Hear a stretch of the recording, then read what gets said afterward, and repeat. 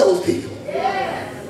And I say, you know, when it came back down, thank God, it was the Lord, Brother Terry, Sister Minister A, and y'all get mad with me, y'all can get me later on for telling y'all, but I did tell y'all. But I thank God because sometimes people can look at it and say it needs to be done. And then some people gonna say, I'm gonna do it. I'm gonna do it. I said, Lord, if you want to pop me out the church, it's okay. I'll be all right. But I'm gonna do it. And you know what? That's gotta be celebrated. Because people are so good at criticizing church, criticizing what should not be. But then they say, Lord, no, let me go fix it, and that deserves honor. When Lord God is giving me some stuff. When I got here this morning, it was something that needed to be done. It was out of water, and a man of God came to me and said, you know what, Pastor, I'm not going to come to you just criticizing. I got a solution to the problem. I'll take care of this. I said, I'll take care of this, Pastor. Say, because I don't like the way it's been done. It's not done the right way. They say, a man of God told me this morning, said, look, I'll take care of it, Pastor. I'll make sure it gets done. Because I'm not going to just always come out and criticize. I'm going to do something about it. That deserves honor. Some of y'all parents inside of here, you got Brother Shawn, you got the people, and then Sister Shirlene, who want to take care of your kids for Sunday school. Some of y'all know y'all kids bad. Some of y'all shouting right now because you get to send them back to school. The people, they can put whatever they want to put on that list. Just take my child. I don't care what you want. You need a car payment too? I don't care what you want. Just take this child. He been here all summer. I need a break. Some people like that now. I thank God for mine. I had phone mine about this summer. Yeah, I did. But some folks, they know they're just terrible. You need to go thank God for that teacher at that school putting up with your child. Thank God for the Sunday school teacher putting up with your child. Because half the time we know we can't even run them. Somebody shout honor. Honor, honor. So we got to honor. Get this. And sometimes, get this, we are so caught up in being honored and the fact that nobody recognizes us that we don't spend enough time and energy honoring others. It's always rough when people get hurt, hear me? When people feel overlooked, people feel like they're not done right, it will always be about them. I've learned that about hurt people. I don't hurt people that much. When you get ready to talk, you got your mind clear, we'll talk. But if you just church hurt, I've learned that you will miss out on 100 good deeds worrying about yourself. Ooh. You didn't want to hear that one, did you? Because you can criticize everything because you worried about you, but you don't see all the good things happening around you. Y'all didn't want me to go there. But somebody said, remember the honor system. If you want to receive honor, you must honor others. If you want someone to honor your ministry, your agenda, or your work, you must first honor their ministry, their agenda, and their work. We always think, and this is critical in the house of God, we always think that what we're doing is the most important thing in the church. Don't we? We always think that my program, my ministry, my stuff is the most important thing in the church. So we want everybody to honor it. Yet often, y'all better hear this. It's gonna hit home for some of us. We don't find the same importance in what somebody else does. Meaning that if it's important to you, it's important to them. And sometimes, I'm gonna preach this, sometimes we will look at what's to us, we want everybody to honor that, but do you honor everybody else what they doing? But if you want someone to honor what you are doing, you must honor what they are doing even when you're not leading it. Some folks ain't gonna join something unless they lead it. Some folks can't be followers. Some folks always want to be in the front. You can't expect 100% participation and on-time attendance at your thing, but you don't give 100% participation and on-time attendance when it's not your thing. I watch that stuff. That's the watches. I watch when you tell folks they ain't on time for this, they ain't on time for that, but I'm gonna watch to see if you on time for that. I watch and I see, oh, you talking for something else. I watch if you say, well, they don't attend this, they don't come to this, and I watch, do you come to somebody else's stuff? I watch, because the Bible says God is not mocked. Whatsoever a man soweth, that shall he also reap. If you give excuses for yourself, expect to get excuses back for them.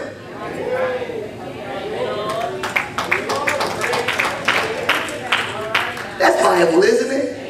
And y'all gonna be okay. Y'all gonna be all right. See, the church will never function the way that God designed it to function until the people in it understand the concept of honor. It's dishonorable for me to sit there and say, you got something going on, and I'm gonna get there when I feel like getting there. It's dishonorable for me to know, to try to find an excuse not to be a part of what you got going on, and I said I'm gonna be there to help you out. That's dishonorable, y'all. Y'all get mad at me all you want to. That's dishonorable. This is what real Christianity is all about. It goes to the deepness. It goes to the depth of who we really are. It's not all about on the outside. God looks at everything we do. And God said, that's dishonorable. And when people of God try to outdo one another showing honor, God will outdo us showing favor. Oh, y'all didn't want to hear that. When we come to church, that we outdo each other showing honor, God will outdo us showing favor. You ain't want to hear that one? Everybody in here should be saying good job to somebody. Somebody making it happen inside. You went to the bathrooms, they were clean, they had toilet tissue, they had all these things together. Somebody did that. You need to honor somebody for that. But my next point, because I feel like I'm making y'all weary. We must live in a manner that deserves honor. We must live in a manner that deserves honor.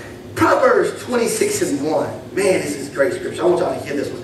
It says, as snow in the summer and as rain in the harvest, so honor is not seemly for a fool. That's Bible, right? So we cannot expect honor if we don't live in an honorable manner. You see, it is not fitting to honor a foolish person. Yet sometimes we won't honor even when we don't deserve it. Ooh, we got quiet in this house. But the Bible states that it is out of place and it is irrational for it to snow in the summer or to have a rainy fall. The same thing goes for foolish people who expect honor. We must walk in wisdom if we want honor. That means we must apply knowledge in our actions and our words. Wisdom tells us what to do and what to say and what not to do and what not to say. But foolish people, they act with no wisdom and speak without wisdom. That's foolish, right? Get quiet inside of here. There is no level of self-control and restraint. Last time we talked about self-control, didn't we? Talk about restraint. Foolish people don't have no restraint. That's right. They ain't got no self-control. And they will say and do anything that they feel like. That's foolish. Somebody say that's foolish. That's not your personality. You're just foolish. You got to learn some things you can say, some things you can't say. Some things you can do, some things you cannot do. Amen? So don't expect God to honor our foolish decisions. I'm going to break this down. I got to get out of here. But all of us have been guilty of making foolish decisions, haven't we?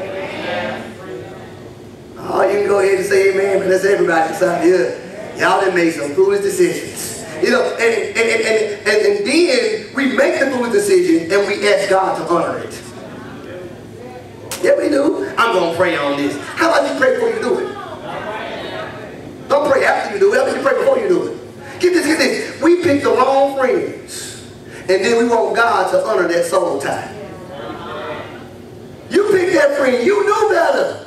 You knew better. And God was saying, no. Holy Ghost got a big old stop sign saying, don't do it. But I'm going to do it anyway. I'm going to pray for that soul tie. Amen. We date and marry the wrong people sometimes. And then expect God to honor that relationship. I said, I ain't put y'all together. But he said, whom God puts together. I'm just preaching the word, ain't I? Who God puts together, let no man tear asunder. God said, the reason why I get torn asunder, I ain't gonna put y'all together.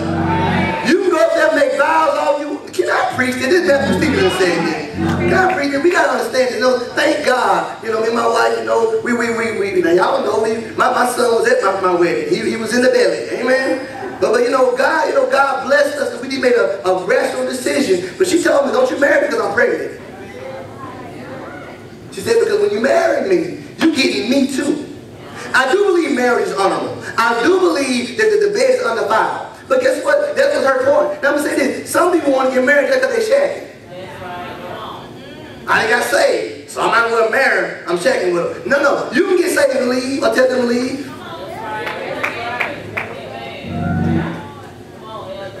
Might as well about that thing. Because sometimes we don't make a vow. Well, this is all of us inside here. We don't make a vow to God, and God says, no, you making a vow of honor with a dishonorable person. And they got no intention of keeping their vow, but you made them do something. And I don't preach that stuff inside of here. I didn't preach stop shacking. Now we'll get married. No, I preach stop shacking. You got saved, stop shacking. Then you pray and ask God who you should and should not marry. You get married if y'all want to. Now, if you're going to stay together regardless, go ahead and get married. Because then it's better married than a burn. But then at the same time, you better ask yourself, did God bring us together? That's even with dating. I'm talking about married people. That's with dating too. Y'all act crazy like y'all don't date inside here. Y'all be dating knowing that person ain't good for you. Knowing that person ain't got nothing going on with them, and you want to sit there and still date them and say, Lord, I want you to save them in Jesus' name. God said, can I save you first? I want them to act right, Pastor, and do the right thing. How about you listen to me first? Man, I have a church next Sunday. I'm going to preach this. But that's true. We do those things and we say, Lord, I want you to honor it. God says, that's some foolish decisions. You're not thinking like an adult right now. So I'm going to get off that. But we buy things by faith. Look at my air quotes. By faith. I'm going to buy that car by faith. I'm going to buy that new refrigerator by faith. We do that by faith. And then we expect God to honor us and help us pay it off. God said, I didn't buy that. My name ain't nowhere on that contract. They didn't ask you at all if Jesus going to co-sign with you. And you can go in there and speak in tongues about that note all you want to. You can call them and speak in tongues and say, Jesus paid it all, baby. If you want to, you got to pay that note. You cannot do foolish things and expect God to bless it. Can I tell y'all something? If you want, you don't like this, that's fine. I'm going to tell you what Pastor say because I don't believe in debt. I got plenty of debt over my head at my house. I got debt here. I don't believe in debt. If God blesses to pay this building off, don't expect Pastor to build it on tomorrow. I'm enjoying not having a note for a while.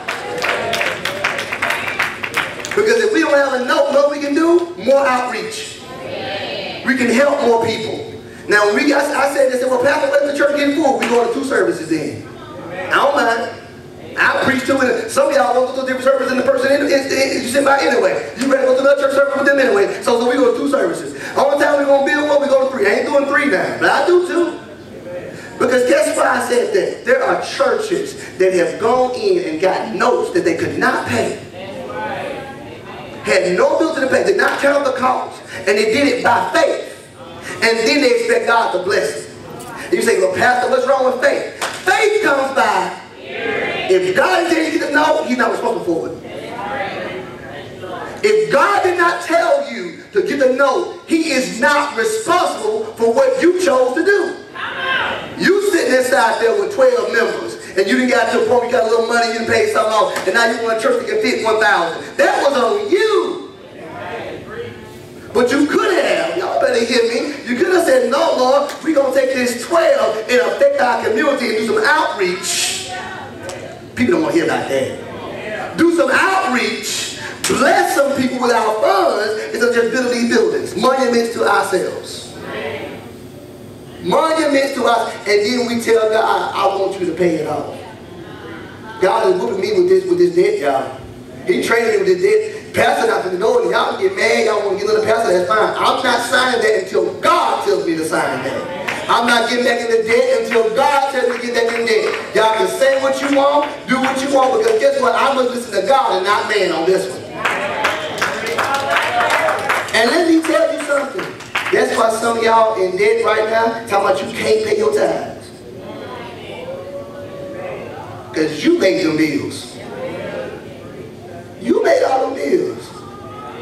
I said, Lord, I got to cut back some stuff. I got to get out. I got to cut back some stuff right now. I got full cable. DirecTV, cable. Got a bunch of channels, like over 200 something. You know I love TV. But I got Hulu. I got Netflix. I got Amazon Prime. I got all this stuff. And my student was like, Mr. Baker, what is wrong with you? You got all them channels on all them networks. Pay all of them. And then we tell God I ain't got no money.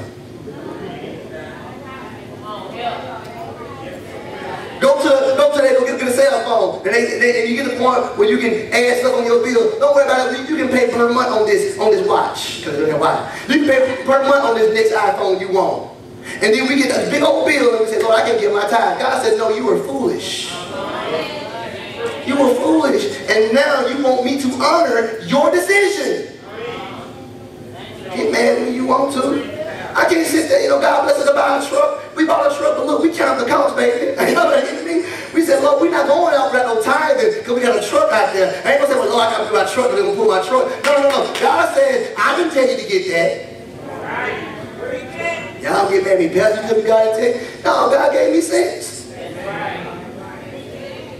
I don't pray about everything. I pray to the Lord. I said, Lord, am I well able to do it? But sometimes God said, that's on you. You got no sense, you got no money to pay for that.